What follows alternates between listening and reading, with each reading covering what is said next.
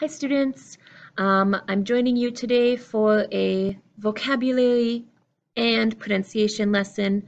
We're going to look at a difficult set of words. We've practiced this set of words quite often in the classroom, and just giving you this video so that you can use it as a reminder, as a review, as an encouragement to continue practicing what we have already been practicing in class. What we are going to be talking about today is a set of words that are nearly identical. And I'm thinking that we will probably be doing this with a few different sets over the next few weeks. The set that we're starting with today is though, through, thought, tough, thorough, and taught. I hope that these words look familiar to you. We're going to take this step by step. We're going to spend a couple minutes talking about the pronunciation. Then we're going to spend a couple minutes talking about the meaning. And then we will put them into some context in some sentences. And at the end, if you're up for it, please leave me some sentences below the video using these 6 words. Okay, when we come to pronunciation, we want to be thinking about the shape of your lips when you are speaking these different words. So my word though, think about the word go, oh, though. You should see a small tight circle with your lips. Though.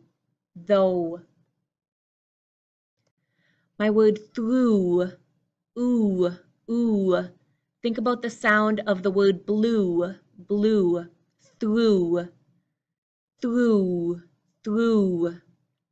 Though, oh, through, ooh.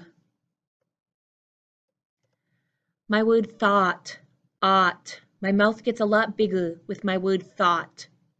We have a lot of words that match this sound, like bought, caught, thought. Your mouth is getting very tall. Thought. And make sure with the TH, your tongue is between your teeth. Thought. I often exaggerate this motion in the classroom so that you're thinking about it, you're physically feeling the tongue between your teeth. Thought. Get a mirror or use your phone as a mirror so that you can see yourself. You can see the tongue is out. Thought. Because if we don't have this sound in our home language, we need to be practicing it to make sure that our body is learning how to do it. The reason you really need to focus on the tongue for thought is because if your tongue is inside, then you have taught. Thought, my tongue is out. Thought, taught, my tongue is inside. Thought, taught. Let me jump back down to this 4th word in my list of tough. Here the OUGH is making the uff sound. Tough. My lips are tight. I have the sound where the top teeth are touching the bottom lip. Tough.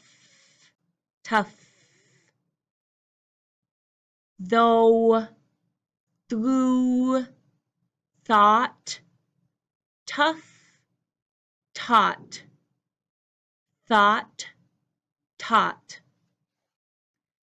And then our last word. So far, all of these 5, though, through, thought, tough, and taught, all 5 of these have been 1 syllable. Our last word here is 2 syllables. Thorough. Again, that sound of go. But my difference between though, and thorough, thorough. Okay, from pronunciation, let's jump to just our quick meaning. I'm just giving you a small snap of the meaning here first, and then we'll move on to an in-depth meaning. My word though, similar to my word but, although, even though. Through for direction, drive through, walk through, go through. Thought, the past of think. Today I think, yesterday I thought. Tough is hard, difficult. Taught, thought, taught. Taught is the past of teach. Today I teach you about grammar, yesterday I taught you about grammar. And then thorough. My word thorough means complete, entire. Okay, so that's my quick definition, but let's jump into a more thorough, a more complete definition. Our first word of though. Though is a conjunction. This means it's a word that connects two sentences together, similar like but, however. Sometimes we see it as although, sometimes we see it as even though. My first example here says, though I hate the winter, I continue to live in Fargo. And these two sentences could be switched. So instead of saying, though I hate the winter, I continue to live in Fargo, I can switch them and say, I continue to live in Fargo, though I hate the winter. My second sentence here, I work hard, even though learning English is difficult. Again, these sentences could be switched. Even though learning English is difficult, I work hard. Though. Our second word of through. Through is a preposition giving direction. I drove through the parking lot trying to find a place. I walked through the hallway of the school. Through is spelled Through. Even though you will see at McDonald's, at many fast food restaurants, THRU, drive through, THRU. This is the bad spelling, this is the lazy spelling, this is the incorrect spelling. Though and through. Thought. Again, the past of think. I think this is an easy word for us. My two examples here, I thought about my family every day. I don't know what he thought about. I don't know what he thought about. Thought, remember your tongue. Your tongue is between your teeth for thought. Thought. Thought. Taught. My tongue is inside my teeth. Thought. Taught. Again, taught, the past of teach. The teacher taught us about difficult sets of words. He told me that he taught his sister to drive. These two are easier for us. We don't have as much difficulty.